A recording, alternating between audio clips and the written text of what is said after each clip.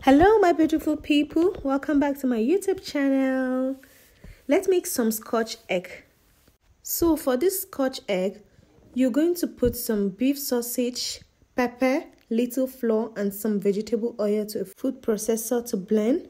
For me, I don't have a food processor, but as the African woman that I am, I was able to improvise and use my blender to blend. Now we have our cooked egg, some flour, breadcrumbs, and raw eggs, and also our blended sausage.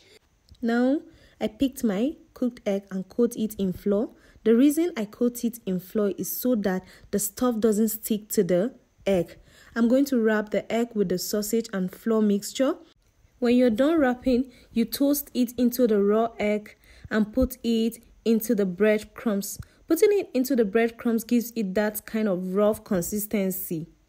Then you toast it back into the egg and back to the breadcrumbs. You are recoating it twice.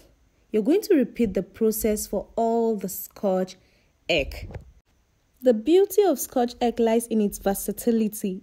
It can be enjoyed as a delightful snack, a satisfying lunchbox addition, or even a show-stopping appetizer at your next gathering.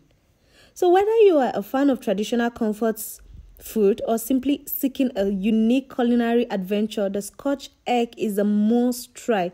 Its rich history and mouth-watering taste make it a beloved favorite across the globe.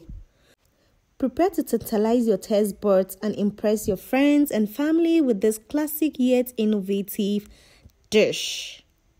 My people, as I take my first bite, the flavor makes my taste bud dance with joy. Like I was so in love with this very Scotch egg. Now, when we are done, the next thing to do is to go in and fry our Scotch egg. You're going to fry it until it's golden brown. Golden brown. Then you go ahead to enjoy your Scotch egg. I enjoyed it. My family enjoyed it too. No, this is a must try indeed. It is. Don't forget to hit that subscribe button and turn on the notification bell to join our food-loving community. Let's embark on this delicious journey together. Thank you so much for watching. I hope you enjoyed this video.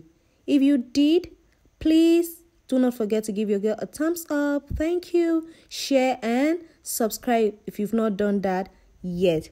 And to my new subscribers, thank you for subscribing. Until I see you in my next video.